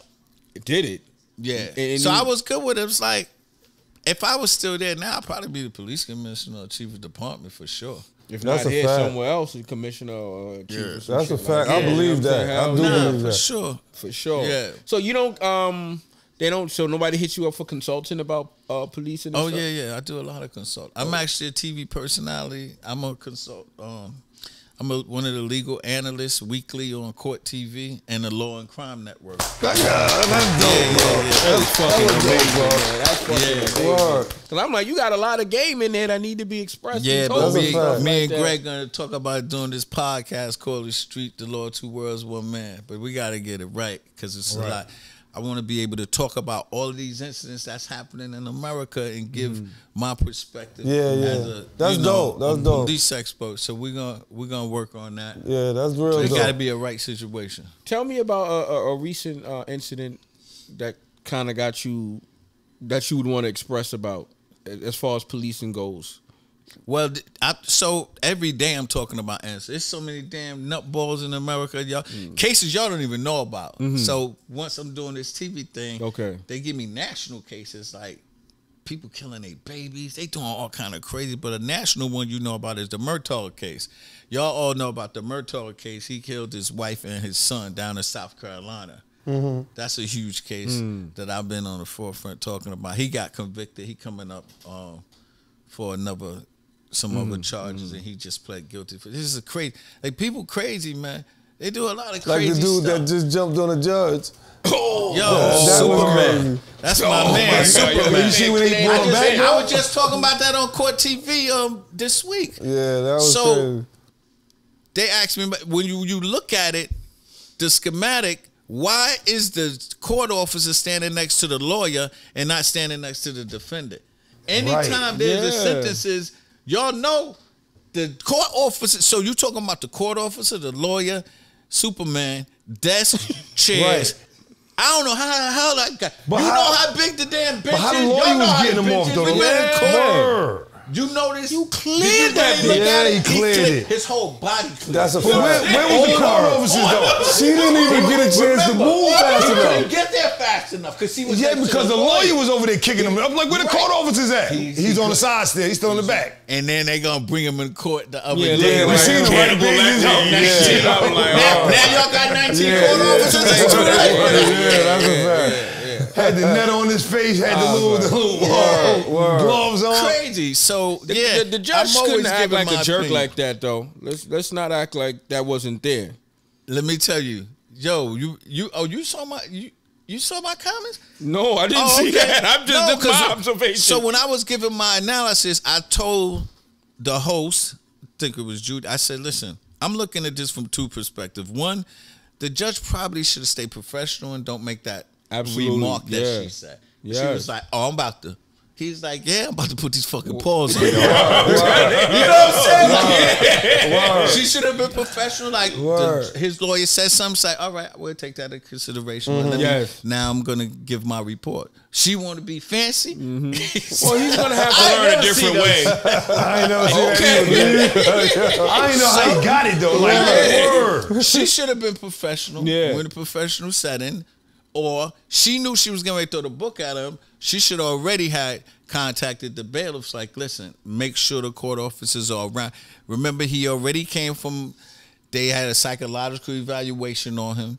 He already been doing all of this crazy stuff. so he is already off then already. He was already off. Then why she talking about him like, that was crazy. He told you that, though. Just thought she was good. She ain't no Superman was there. That dude shook the whole... Anytime you get on this bench and think and saying something like that, you will think of me. That's what he said. But yeah, man. What do you know about, was it Edward Raymond? Was you? Yeah, that's my Oh, you do man. know him. Okay. Yeah, that's my little man. Edmund Raymond. He got a book out now. He been speaking out on a lot of issues that's intimately involved with the police and the races, some of the races. Yeah, like a lot of this stuff is like I said, it's just been there forever. Yeah. So it's kind of hard to like pull back. You gotta. So for me, when people ask me, what do you think about the criminal justice system? I'm talking about police correction. I think you need to take like an atomic bomb, blow the whole thing up, and start ground up. Because like you can't fix something that's broken. Like that broken for 100 years. Yeah. And then say you're just going to put a Band-Aid on it. It's like Eric Adams doing with this freaking migrant issue. Like you can't just put a Band-Aid on it. You know what I'm saying? It's a huge issue. Yeah. So until they're really ready. It's almost being like an alcoholic. My name is Corey Pegues. I'm an alcoholic. I need help. Unless policing is ready to say, listen, we've been based on racist tendencies for 100 years, and we're ready to pull back the sheet and try to give everybody a fair chance. If they're not doing that, you're never going to fix it. Yeah, absolutely. They ain't ready for that. Oh, you had a lawsuit or something, too, with PD or something, right? Yeah, I had a $112 million lawsuit. What's the process on that? Like, how's that going? And what was that about exactly? Yeah, because they illegally came to my house when they put me in the front page of the newspaper. Oh, right. Brought a bunch of cops to my house and took my Took guns your and guns stuff. and shit. Yeah, I've So, seen it in the papers. so out of being angry, I'm like, I'm gonna sue these dudes. And then after like 2 years, I was like, fuck that. Because some stuff you gotta let go. Yeah. Like, Because that court, I'm you not- be in that bitch forever. yeah, like I'm not. I mean, the easiest thing in America is to Get you a some more guns. Yeah. That's easy. Get Y'all more guns. know I ain't just sitting around here. That's the easiest thing is to get a gun. So I just sat and really thought about it and was like, It ain't worth it. because I don't even need that stress no more. Yeah. I pivoted off that. Out of anger, came a lawyer. Yeah. I ain't gonna fight these crazy white boys in Nassau County over some guns, and I could get guns. That's the easy part. Yeah. So I just forget that, man. Okay.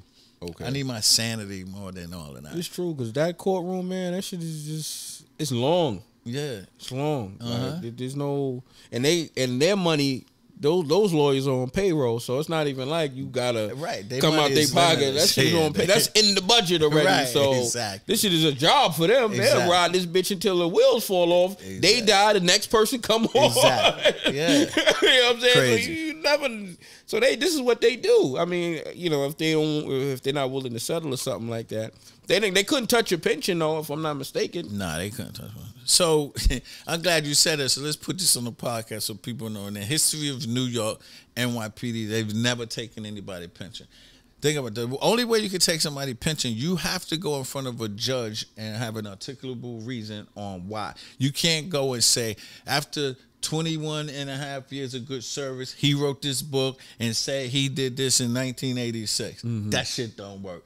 Judge be like, get your ass out of here. You mean to tell me he went all the way to the top? Y'all promoted him all of these times, and now he retired?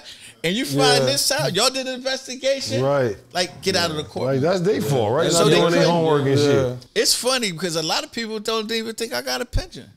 By the way, they already gave me over $1 million in tax-free money. So tell all of them haters. Tell them haters that. Well, that's a fact. Can we get one of those? Yeah, let me get one of those. That's a fact. That's a fact. So it's crazy because the papers try to say it in a different way. Yeah. Well, it's the paper. Yeah, the paper had me dead to I was dead, man. Like, people was coming to me, sending me prayer cards and everything. And I'm like, yo, I'm not all this hustling. I'm not jumping off no rooftop without a parachute. Yeah. I knew when I went on Combat Jack, God bless Combat Jack, we all know Combat Jack. Yeah. I was trying to get a book deal. Yeah. And I couldn't get a deal. I was trying for 2 years trying to get a deal. So I'm like, yo, Combat got the #1 hip hop podcast. I'm about to jump off the fucking roof. My lawyer, Ed Woods, God bless his dad. I made sure Ed wasn't there because Ed would have had me in the chokehold. So I go on the podcast and I go, Cream King, guns, just Charlie. We drinking Bel Air. Oh my God. Man, I hit the front page of the newspaper. I remember that shit. But what people don't know is 3 o'clock. So fast, a week before that, me, Leon from 5 Heartbeats, Ed, and I think D-Dot, we hanging out. So it's like 3:30, 4 in the morning. We in Clinton Hills going to a bar. And Ed says hi to everybody. So there's this nondescript white guy in the corner. Ed goes, say hi. He look over at me. He said, yo, C, he's an agent. I'm like, another agent. Like, we coming from Run DMC concert. Like, yo, come on, man. Let me go to the bar. It's almost 4 o'clock. Go meet him. Next day, he's like, I told the agent my story. And the agent was like, yo, send me his transcripts. So he called me. I said, I ain't sending that dude this money. He was like, no, sending him a transcript. So that was like on a Friday. So I hit the paper on Monday. We had sent him the transcript.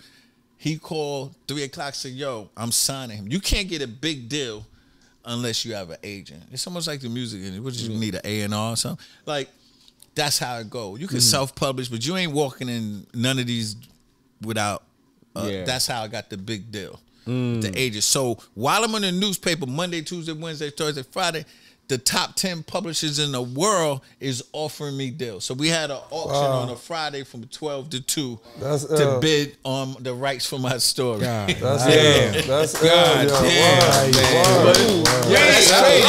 love it. And I couldn't say anything about, because remember, Rupert Murdoch is he's a billionaire. Right. I can't fight the New York Post.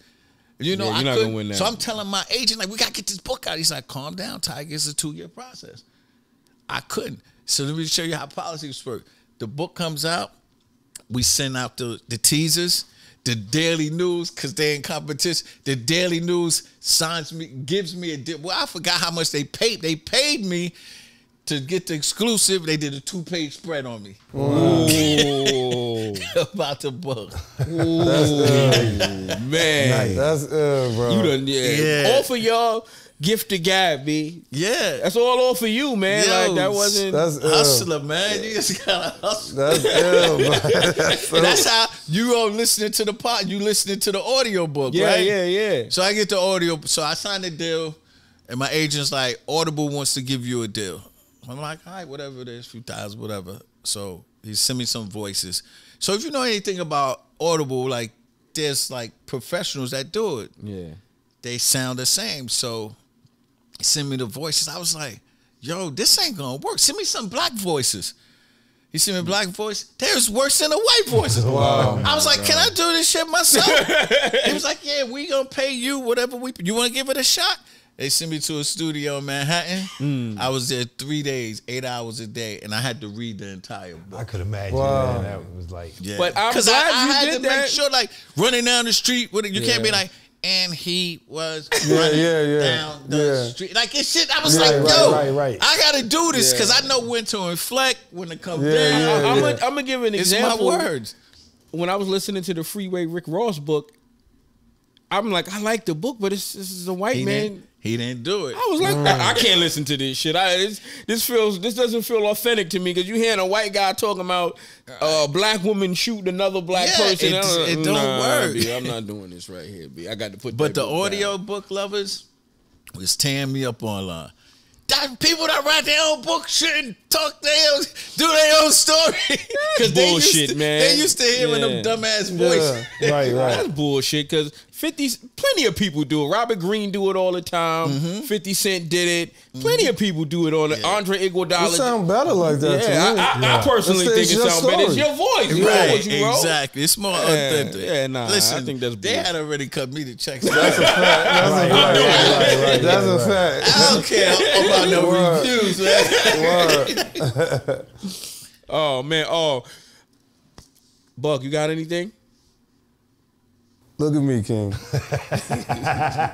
Yo, bro, this is the best. I hate to say this, though. Yeah. Right. You got the best story we had on our podcast, bro. Yeah. That's I'm good, telling man. you for I me. like that. Real talk. You was so intriguing. You're humble. You answered our questions. You didn't shy away from nothing. Yeah. And that's so dope. And your story is so inspiring, bro. Real talk. Know what I'm saying? Yeah. You will, bro. I appreciate that. I'm very intrigued. I couldn't even know what to ask you. I just listened and it's like, yo, you dope, bro. You dope. Real talk. My whole We had goal mad is shit really- to ask you before you came, but you kind of answered everything. That's a It was fact. like, yo, That's a fact. there was no purpose to answer because you already I put it there. appreciate- Yo, I'm just trying to inspire some of these young kids that's out there doing the same shit that we did in the streets and just let them know, yo, it's a better way, man. I already did that. Now I'm giving you the blueprint. Like, just some other shit we could do. There's some new Music, mistakes. clothes, real estate, whatever. A lot of stuff, man. Yeah, and it's that not shit even like- about being a cop. It's about being something. And, you know what I'm saying? Positive and do your shit. That's you all will, I'm you trying will to for tell that. these You will, kids, bro. man. So I'm speaking on that Young Thug case almost every week at Man, least. what do you think of that? I'm speaking how's on that that going? every. Yeah. What's your thoughts on that? Yeah. I think he's going to jail. I think he's going to jail. So It's looking like it. Then they You got somebody know, testifying or something. yeah, but I don't know. You see his testimony? Yeah, it was His looking shit ain't well. crazy. He's scared to death up there. he is. He ain't really saying. He uncomfortable. Yeah, very uncomfortable. He's very uncomfortable. They might shoot him in the foot. They ain't gonna let him live. He ain't saying nothing. Everybody's waiting. Yeah. But it's crazy because you know the DA usually prep you. Yeah. I'm like, there's no way he answers those questions like that because he's understand him and Ham. He arguing with the that's DA a and fact. everything. But I don't know, man. You know, we all know you do a crime with more than one person. Yeah. You know, That it's hard to beat Like- that conspiracy, man. yo, let me tell you, nobody likes Uncle Rico. Nah. It's the worst thing. Rico is the worst thing that you ever want to get. Because like right now, they be like, yo, you was in there talking to them on the podcast. Like, all y'all going down. Like, yo, I just did an interview. What are you Word. talking? I don't know these dudes. I just did it. Yeah. Yo, And Rico is the worst thing that can happen to you. So, I think he's going to get some time, man. Yeah, We'll it's looking see. like it, man. But, You got anything else, G? Thanks for coming out. God bless. Good night. I like the way you hit me with the rest of the Yo, I don't really have much more. I really appreciate you coming by, blessing us with your story, man. We really appreciate it, man. You know what I mean? So, yeah, man, all the best to you. We need some of those books. You know what I'm saying? So, yeah. So, I got to place an order anyway next week. So So, definitely, I got man. you. We're Because just your keeping- college, I got to drop some keep more. in contact with you and stuff like Yeah, that. for So, sure. you know, Anytime y'all have any questions on any legal issues, big case come down, y'all need me, come through, speak about it. Oh, we good. Shit, hell yeah. We Yo, good. Corey, man, thank you for coming, man. Like, you didn't have to do this. You could have been in your bed. I know you got a lot of family that you My son got a game at 8 o'clock. It's 15 minutes to 8. Let's go. Oh, yeah. My little son. Yeah. Just thank you, man. I can't say no more than just thank you. You know what I'm saying? You came off the strength of G, and we appreciate it, man.